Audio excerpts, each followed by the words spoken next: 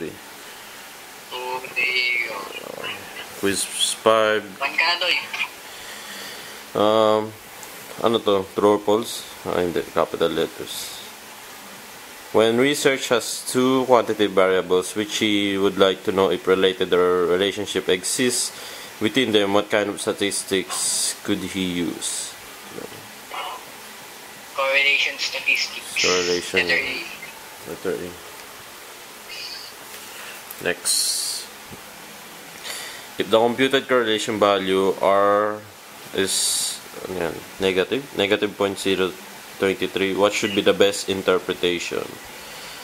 Low negative correlation to? No? Low negative. Low negative. Din. Tsaka mababa din. Which of the following statements show negative correlation between two hidden variables? Negative correlation. Siguro yung... Hindi. Number of vehicle accidents, arson studying, kasi negative, pinakita ni Serte eh. Parang hanggang pababa, yung... Tawag dito. Yung correlation ng dalawang variable. Yung dalawang pinag-uusapan. Oo. Siguro, either C or... With the frozen number of... C or B. Ayun yung para sa akin. sa akin. C? Ano sa'yo? C. Oo, C. C or B? Sa akin, anong tayo? Ano sa'yo, Jansen? C din, pre. O, C na lang. Ayos kami. Letter... number 4. Which of the following statements are true on how variable x and y be related? Y may cause x, 2, 1 may be the cause of the other, negative x may cause y. The two x and y may be the result of the common cause or both are related to the third variable z. Pwedeng all of the above to, no? Lahat naman sila relevant eh. Oo nga eh. Lahat naman sila relevant. Tsaka, parang possible din na mangyari. Next, an instructor... Letter D.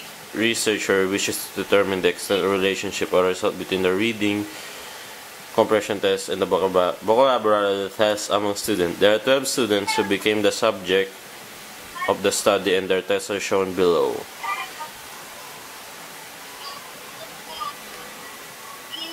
Ano? If the instructor wants to know if there's a relation between the two variables, which treatment is best to be used? Either ano yan, pre? Di ako familiar. A and D. Di ako familiar.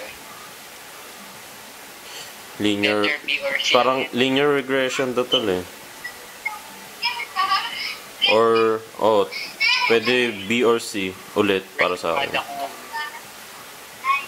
lang kami familiar eh. Letter C.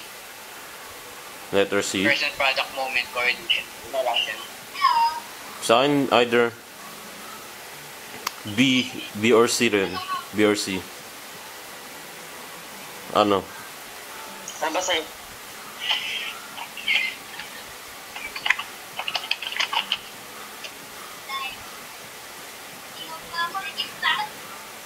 Ito pre muna number 6 oh. Add nyo lahat. Sum of the variable x. 3 plus 7 plus 2 plus 9 plus 8 plus 4 plus 1 plus 10 plus 16 plus 5 plus 3 plus 8. Add nyo nga muna lahat ton. Sa number 6 to, add nyo. Lahat ng x. Pati rin sa 7, lahat ng y.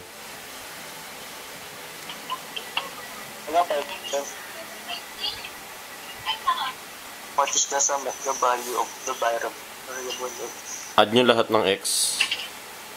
Wait lang.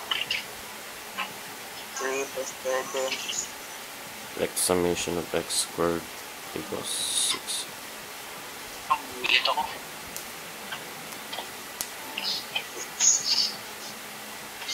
Na-add nyo na tol. Wait lang. Kaya pa maganda dito sa laptop ng PC.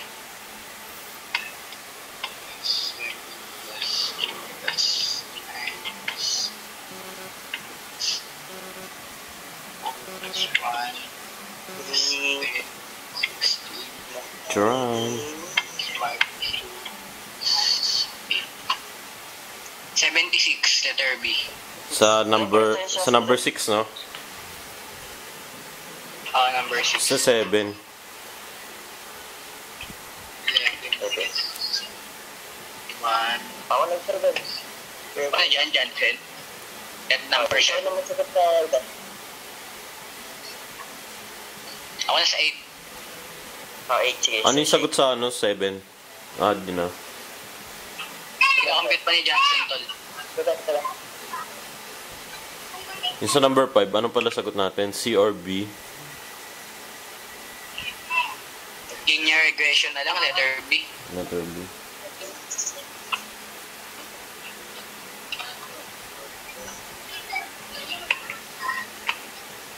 Sa letter, sa number 8 do yung all of the above. All of the above. Oh. 7, pre. Ano sagot sa 7? C. C. 119. Oo, tama. Ito, may 8, madali na yun. Nasabi na eh. Ano lang yun eh. Squared. Summation of x squared equals 678. Tama naman. Dahil kasi 67 squared 678. Tama ba? Tama ba? X squared. Sa number 9. Ay, hindi. Sa number 9, bro. Oh, tama. All of the above. Sit. No. Mali pala yung sinabi ko. Mali yung sinabi ko kanina. Negative.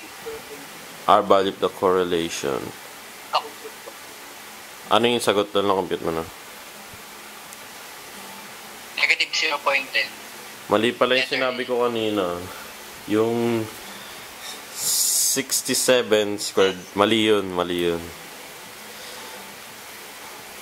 What is the corresponding interpretation? The computed R value. Pwedeng Number 5. negligible but negative correlation. Okay? Tama ba? Number 10. What is the corresponding interpretation? Letter D. Pwede rin tayo maglagay ng letter E, pre, kung di tayo sure. Hindi pa sagot ba?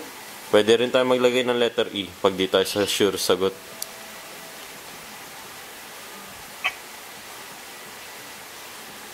Pero feel ko D. D. Corresponding interpretation. Computed R value. Kasi siya eh. Negative siya eh. Tapos mababa.